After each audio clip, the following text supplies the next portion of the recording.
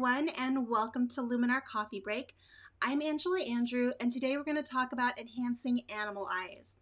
Now, I know a lot of you are sticking close to home these days, and whether you have access to a local zoo or you're photographing wildlife in your own yard, chances are you've gotten in and zoomed in and tried to enhance their eyes, only to find that the automated AI tools in Luminar AI are disabled for most animals.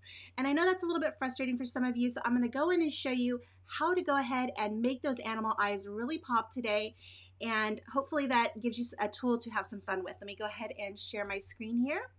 All right, you guys should be seeing my Luminar. I want to say hello to Russ, Pat, Julie, Brett. So glad you guys could all join us today. All right, so we have this beautiful big cat up on the screen, and this is my after image. Let me go ahead and show you the before. Here's the before image. You can see it's a little bit flat, and the eyes, while gorgeous, really don't stand out.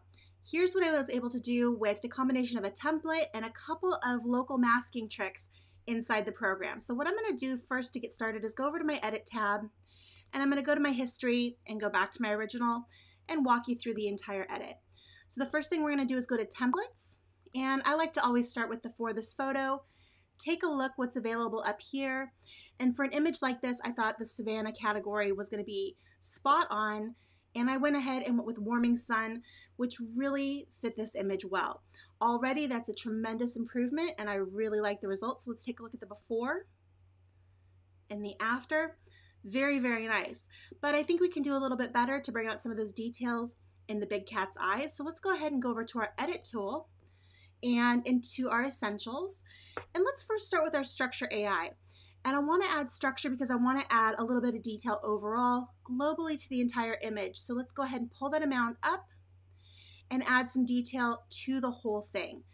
Now that looks really good. That's brought out a lot of detail in the fur, a lot of that mid-tone contrast. We can turn that off and then turn it back on again to see where we've come. It's looking great. Now let's go ahead and go down to our details tool. You can see that that the template we used already applied a little bit of sharpening and a little bit of small details.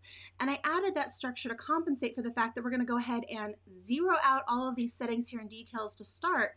And then we're going to really use this to focus in on just the eyes and apply those changes locally. So let's go ahead and start by zooming in to the face. And let's let that load up there for a second. I'll give it a second to render. All right, almost there, hopefully. There we go. All right, let's go ahead. I'm going to pull up those small details quite a bit. You can see all of those little details there in the eyes came out. And right now these changes are affecting the image globally, meaning they're affecting the entire image. But I want you to focus right now just on the eyes.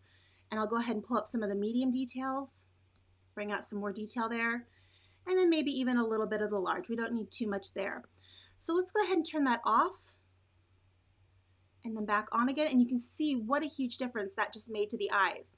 Now what we want to do is use our masking brush and apply that to the eyes only. So I'm going to go here to paint a mask and grab my brush.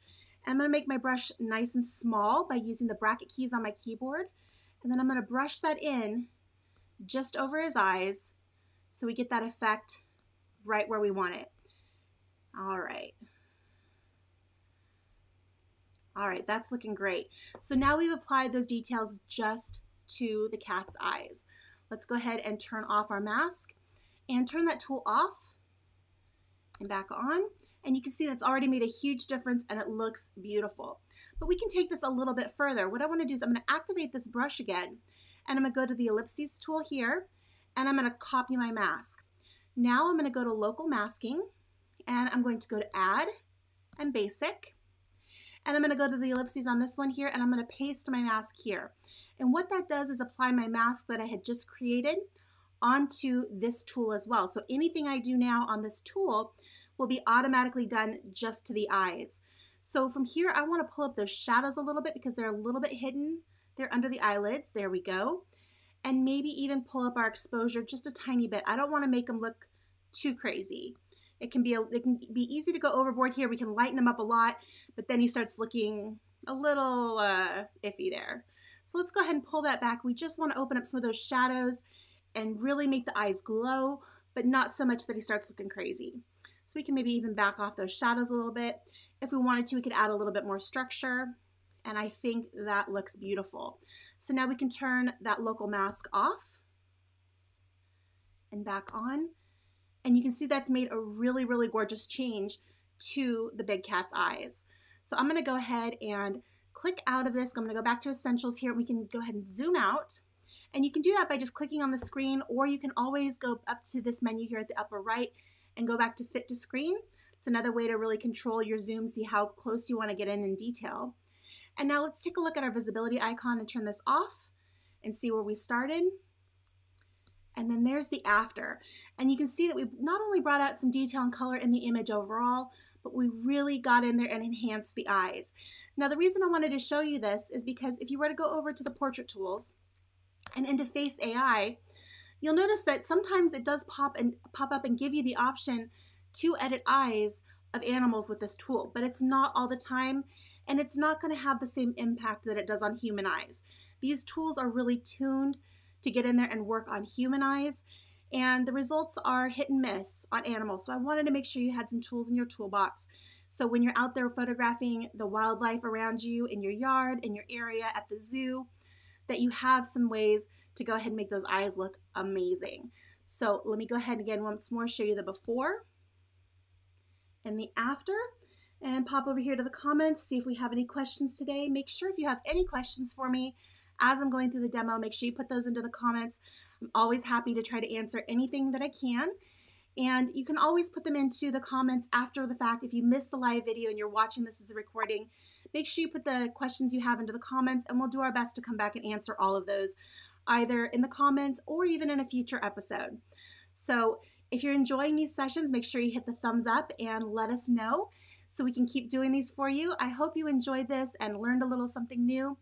Get out there, make some photos, and have some fun the rest of the day. I will see you tomorrow. Bye-bye, everyone.